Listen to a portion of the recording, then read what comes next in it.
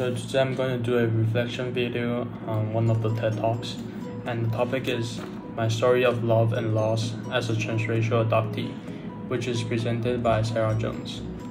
So back when Sarah was 3 years old, she was transracially adopted from South Korea to Salt Lake City, Utah, by a white family.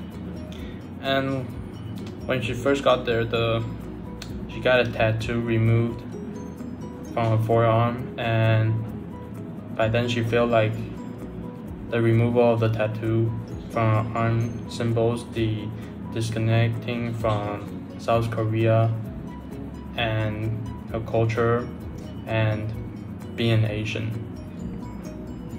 And while she was in America, she experienced culture shock, both from people, building, food, and the culture there. And after a while, she experienced a culture shock. She stopped speaking Korean, which nobody speaks in America. And after a while, she starts to speak again, but only in English.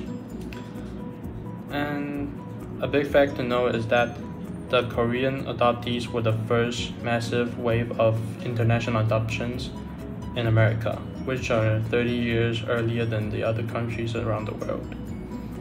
So one of the first things that I found interesting in this TED Talk is that Sarah's father put the symbol tattoo on her arm and both of her two older brothers' arm.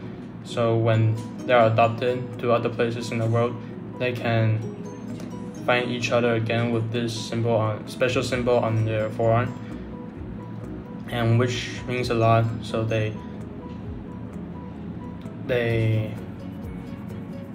love their family very much.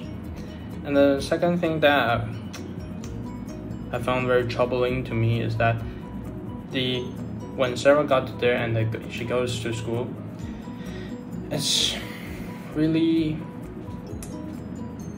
I would say racist maybe.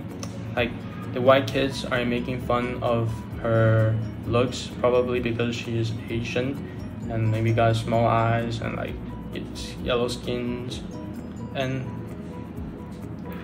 I think people should try to embrace all the ethnicities from all over the world and be kind to everyone. Either you got different color skins, or you speak different languages, or even you're a transracial adoptee, you were a orphan before and now you have a family, but you are raised by different race people or different ethnicity people. And I think we just have to love each other and embrace everyone.